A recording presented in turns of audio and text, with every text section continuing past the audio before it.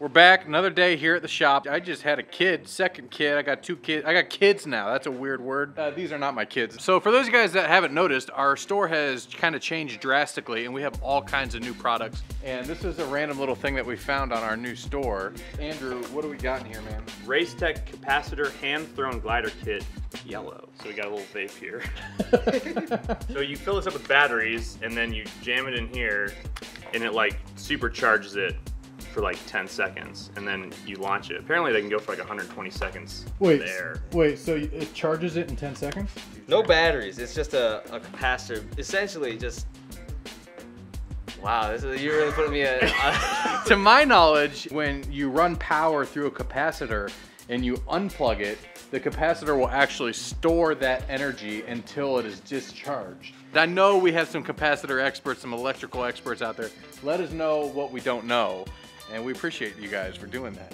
How do you start the motor? You gotta crank it up. It's like pulling the pin out of a grenade, dude. Oh my god. What are these things called? Real Tech Glider Man. Oh boy. The nose dive in the stall is real. Throwing technique here. Yeah, mine doesn't sound good. That's pretty crazy though, all off a capacitor. So not impressed with the airplane, but I will say this little tiny motor, the prop, and whatever this capacitor is inside has my curiosity piqued. That's a bad one. So the planes have no stability here. Let me try giving it a little dihedral. I don't know anything about how planes work, so I'm just gonna like fold them in a weird way and see what happens.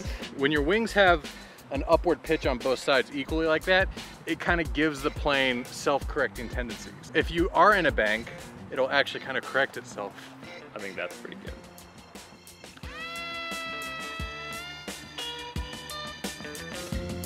Wow.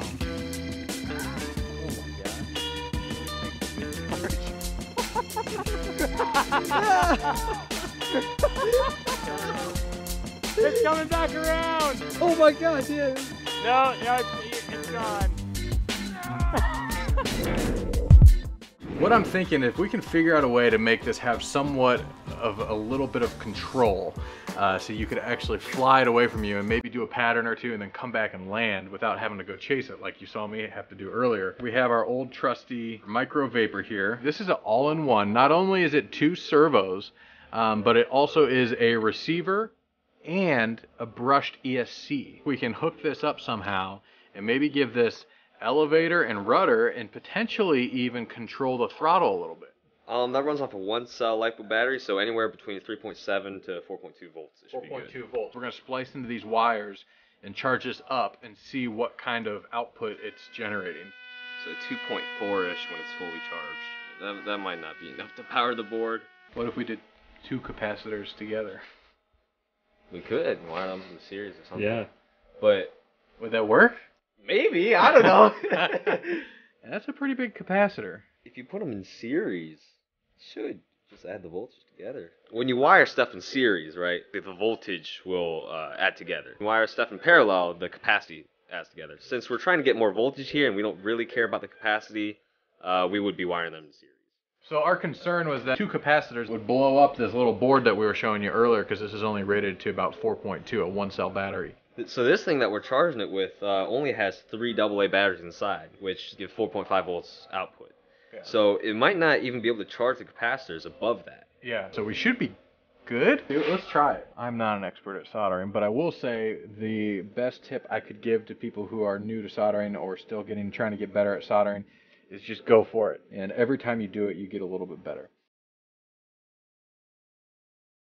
Go charge it and see if it blows up or not. That sounds like it's draining faster almost. Yeah, it does.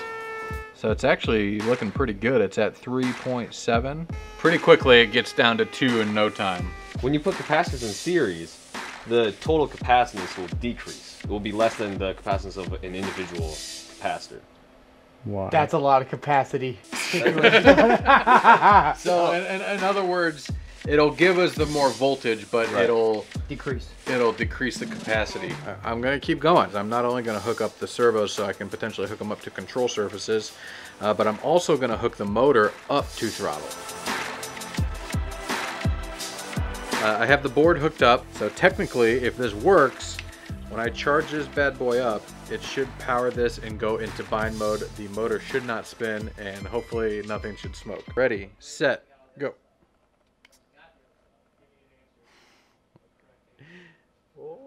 It did blink for... Oh! Dude, no way! Oh my gosh.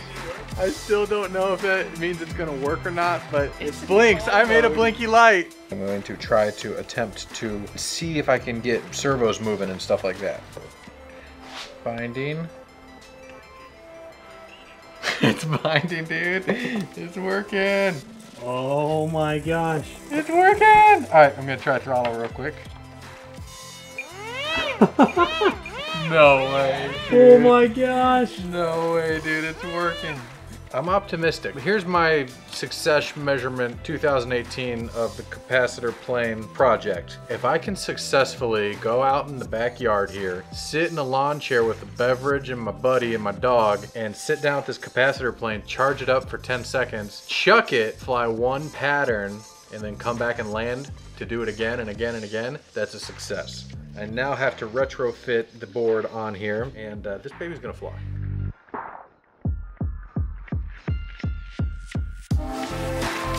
We have full elevator and rudder control, 3-channel.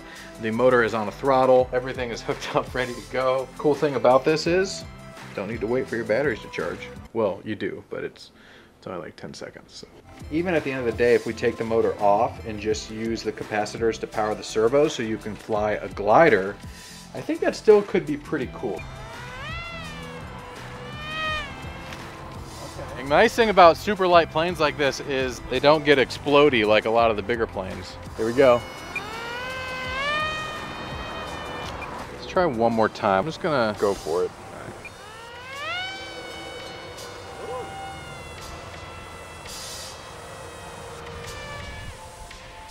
Dude, that was pretty good right there.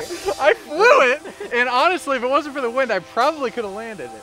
I'm kind of leaning towards your idea of doing a capacitor rubber band. Yeah. So when we were at Flight Fest, we met some awesome dudes from, I believe it's called Nighthawk Gliders. I might try something like that. Maybe even use one of their gliders. They gave us a couple, but I'm thinking cut the motor completely and see if we can get a capacitor to give you control of a glider for a good 30 seconds to a minute so you can launch it and fly it back down. Yeah, I think that's a solid idea. So back to the drawing board yet again. Let's go. Okay, so we actually found one. Look at this. We even have one that unbuilt. So shout out to nighthawkgliders.com.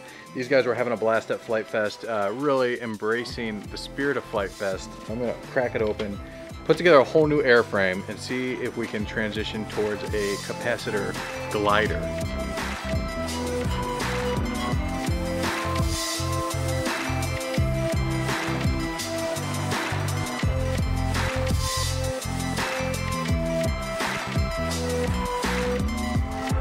So to say that this is version 2 is definitely an understatement.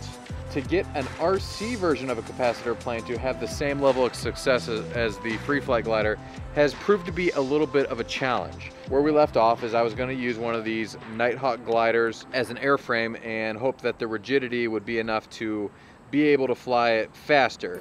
And as I started to build, I realized very quickly that this is going to be heavy. This is the first time I've ever dealt with a micro DIY build. And the idea of weight is completely different compared to a larger plane. A glob of glue can totally change the characteristics of your plane and completely make it twice the weight. And as I was building it, I knew it was gonna be a little bit heavy, so I quickly realized after I enlarged this wing that I was also gonna need a larger tail, so I enlarged the tail with some polyhedral there on the back, which hopefully will keep it a little bit self-correcting, if you know what I mean. Here we go.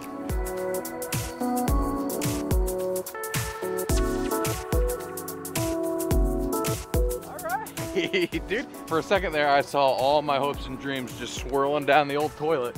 But it pulled out last minute and got into a nice glide, which leaves me optimistic.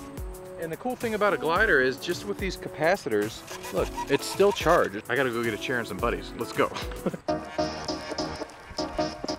Hey buddy? Hey, what are we doing? All right, so I forced Jeremy to be my buddy. At the beginning of all this, I made the stupid claim that says, at the end of the day, if I can sit out in my backyard with my buddy and my dog and have this thing and launch it in the air and fly it around for a couple seconds and then land it so I can do it again in my lap, that would be called a success in my book. You guys look like buddies too. You're wearing the exact same outfit. I'll let my dog know how it goes when I get home. Just a quick charge up there. It takes about less than 10 seconds and then you got a full charge. Good to go. Do like a half pull this first time.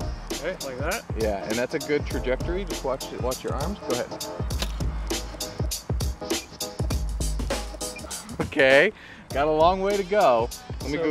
Which one of us has to get it? I do it.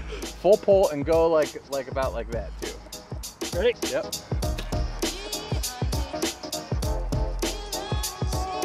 Oh, so close! So close, so close. All right, take 45. Oh!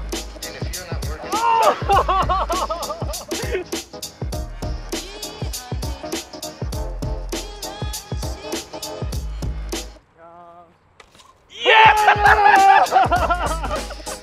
Nice, man.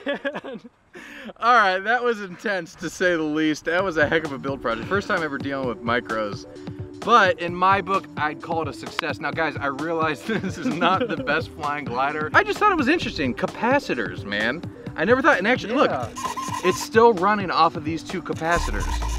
So I think it's definitely worth exploring, and I think I'm probably gonna be doing more little projects with these to see what else I can power off of capacitors. Leave us a comment down below if you guys have any ideas, experiments that you'd like to see, or maybe you've tried on your own, because I know you guys are crazy out there doing all kinds of crazy projects. And thank you for tuning in. If you guys haven't subscribed yet, make sure you do so. Jeremy, thanks for being my buddy, man. Hey, anytime. See you guys. Bye.